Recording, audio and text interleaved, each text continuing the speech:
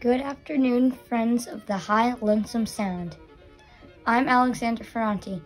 Young Johansson and I are working on putting together a documentary program about fiddlin Scotty Stoneman.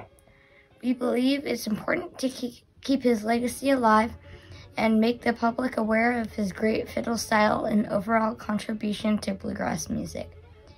If you have any personal memories of Scotty, or if he has been an influence on your own playing, please share it with us. John and I thank you in advance. Racing on the highway.